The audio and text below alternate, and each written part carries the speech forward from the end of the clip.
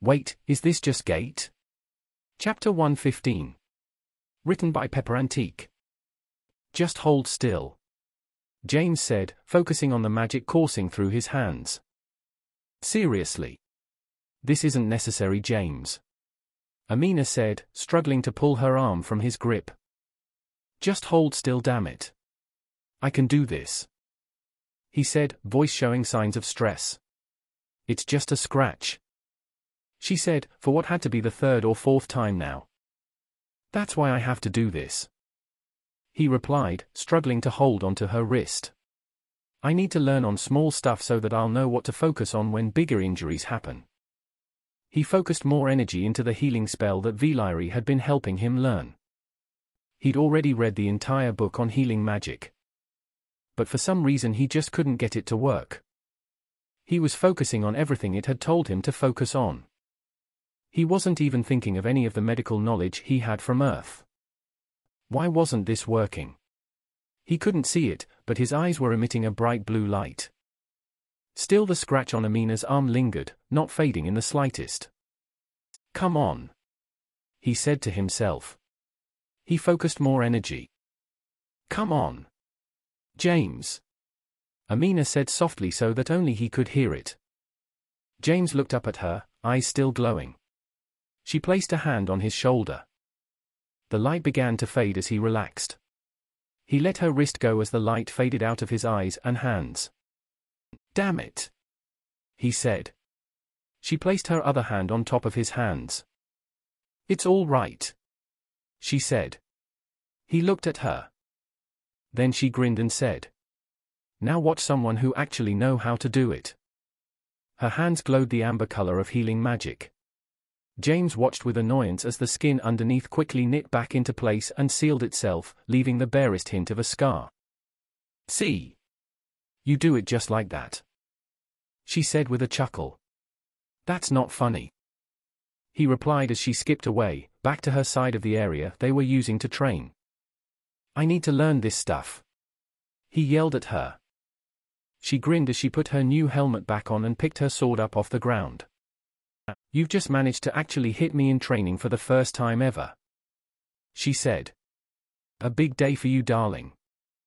And yet, you're focused on not being able to cast healing magic yet. She waved a gauntleted finger at him. Priorities. This is sword training, not magic class. She raised her training shield in front of her and lifted her sword. Now back to it. That's still not funny, James remarked as he grabbed his sword off of the ground and rushed at her. Keeler and Arter both looked at each other. Keeler shrugged. Arter rolled his eyes. I'm going to go catch us some dinner, he said as he stood up to leave. Before I lose my appetite.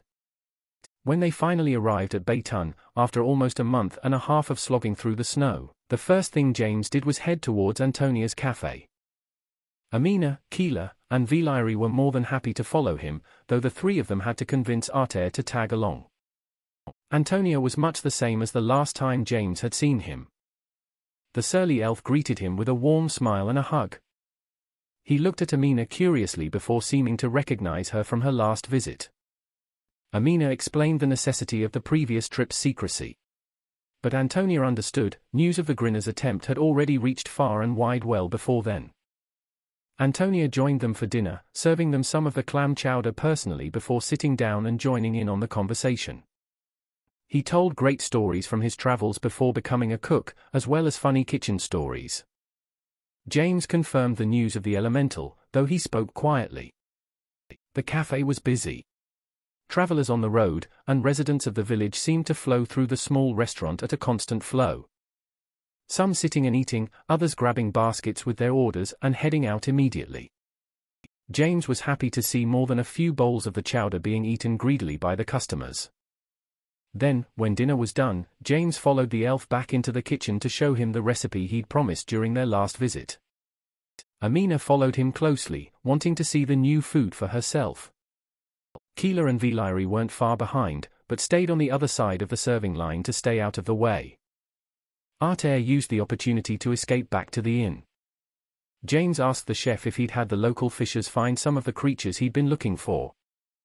Antonia confirmed that he had, though he admitted some disgust at the weird-looking things.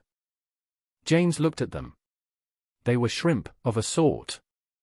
They had an extra eye, placed right in the middle of their heads between the other two. Their tails were longer and had more of a curve to them. Instead of simply folding inward, they actually seemed to spiral. But they were definitely some kind of shrimp. James grabbed some salt, butter and garlic, and prepped the shrimp-like creatures the way he would normal shrimp. He'd made shrimp plenty of times back home, so the recipe came simply to him, though shelling the spiraled creatures proved a bit of a trick at first. Then he used a needle to gut them. Then threw them into the hot garlic butter. He only cooked a handful of them, enough for each of them to try one. Then when they were on the plate, he grabbed a smepli, mostly out of curiosity, and squeezed some of its juices onto one of them. He quickly popped the spiral shrimp into his mouth and chewed. It was everything he'd expected it to be. The soft buttery shrimp flavor was spot on for back on Earth. The smepli juice was almost an exaggeration of the lime he might have used, and the few drops of juice mixed with the salt already on the shrimp was delicious. He gestured for the others to follow suit. The results were exactly what he'd wanted. Amina and Antonia followed suit with the smepli juice. Keela and Vilari ate them plain. But they all savored the delectable shrimp flavor. "These little lake bugs taste that good?" Antonia asked. "I guess they do," James replied as he finished the last little bite. So, freshwater clams meant freshwater shrimp after all. Even if they're a bit weird looking. "I can't wait to begin cooking these," Antonia said, already trying to copy James's preparation of the creatures. "Well, that's all well and good," James said. "But that's not the recipe I wanted to show you. That was just a test to make sure that shrimp were actually a thing." "Oh?" Antonia mused, hands already holding several of the creatures. "No," James said simply. "I'm gonna teach you about something called paella." Vickers loved flying. Tom had proven to be everything he'd hoped the griffin would be. The mythical creature carried Vickers into the sky as easily as Vickers would wear a backpack while out on a jog. Even with the saddle and all of the operative's weight, Tom could fly fast and maneuver tightly. And now he was delivering Vickers' mission to him on a silver platter. Several days earlier, and at the last town that he and his merchant friend had stopped at, Vickers had settled up with the rowdy older man. His employer had been somewhat reluctant to see him go. Vickers had already proven himself a great bodyguard, and had also made the both of them a large sum of unexpected money from his looted goods. But the merchant had always known that Vickers' primary objective was getting to the capital. And it was no secret that the muscular agent had been champing at the bit to get in the air and get on his way ever since he'd gotten Tom to fly with him. So he'd seen it coming. The two of them settled their affairs. Vickers had let the merchant have the last of the looted goods in exchange for ending their unwritten contract and a small sum of gold for the road. The merchant agreed, wished him luck, and told him to contact him if he ever needed work again. Then the two of them shook hands and Vickers had shouldered his bag and headed out. And now as Vickers flew through the night air, the chill biting at his cheeks even under his scarf, he could see the night lights of the capital city. "Here I come," he thought as he took Tom into a dive.